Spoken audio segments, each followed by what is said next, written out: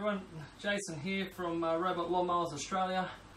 Just doing a bit of a product review on our E1800T model here from Exgain.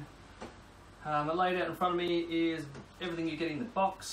We get the charging station, which is IP54 rated, fully weatherproof, no requirement to have it under a cover if you don't wish to. You get one set of spare blades with the system. The charging pins which just screw into the front of the charging station here, that makes contact with the mower through this little front port over here. There's some cable connectors, 4 pins for pinning down the charge station, 100 meters of perimeter wire, 100 ground pegs, the charging lead and transformer for the charging station. It's about 8 meters long. The user manual and the mower itself. A bit of a quick summary of the specs of this unit. It's actually quite similar to the E1600 behind me here. It's just a smaller version of the same thing. It is the latest model that Exgain have actually brought out, and it's very suited to our Australian conditions and lawn sizes and just the general environment that it has to operate in, as well as it's actually quite small and compact. So the specifications, the unit weighs about 16 kilos. The noise level is under 60 dB, so it's very quiet, same as the E1600. The perimeter cable maximum length is 600 meters, again the same. It comes with 100 meters, which is more than enough to do most Australian yards. The maximum slope it can handle is 30 degrees, the same as all the other models from Exgain. Again, on the perimeter wire, it's best to keep that slope down to about 15 degrees, as the units can have trouble turning around if they're at the bottom of a slope trying to turn around on the perimeter wire. Cutting specifications of this unit, it is very similar again to the E1600. It's 35 meters per minute in travel, 3000 RPM in speed. The cutting height on this one is the one particular difference. It's still 2.5 centimeters to 5.5 centimeters, but it's electronically driven, so it's programmable on what height it is. There's no manual adjustment. You set it through the keypad or through your phone. The cutting width is different. It's only 21 centimeters versus the 28 centimeters on the E1600. Battery life. The battery inside this is 6.6 amp hour again. The same battery again. It gets almost 4 hours usage out of this in this mower. It still takes 2.5 hours to charge. And the capacity of this mower is about 700 square meters per charge, and it's about 1800 square meters all up once it heads out a few times.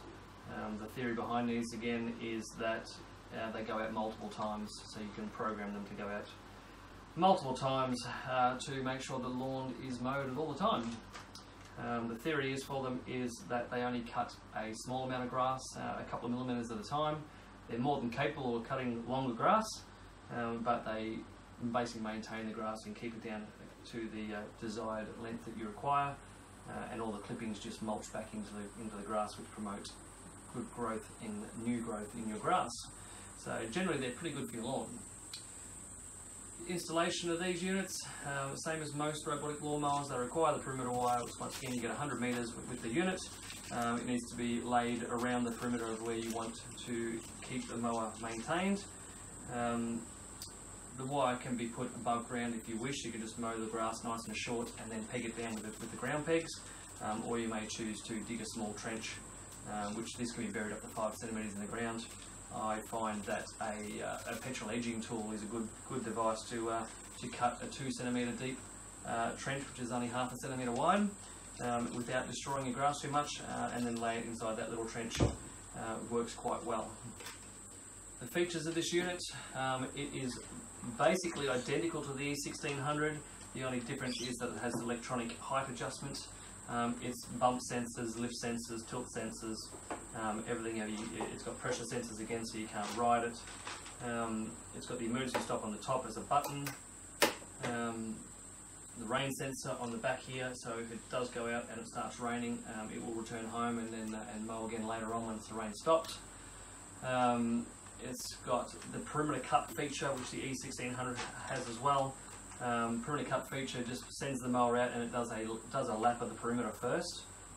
which just helps you get get the cut closer to the edge of your lawn to minimise the amount of times you have to use a whipper snipper. LCD display, fully programmable, the same as the E1600. So you can mow. You can set it to mow any day of the week, any time of the week, for any duration. 6 zones again, so it will mow up to 6 zones independently. Again, you can set the timing to mow those zones at different times of the week. Wi-Fi enabled, so you communicate to the phone either through the LCD display, to the mower, sorry, through the LCD display, or through your iOS or Android device. But both work quite well. The unit sends out a Wi-Fi signal which you log into and communicate that way, and it's basically fully programmable through your phone. Password protected, so you can set a password in there to stop anyone else from being able to use the mower.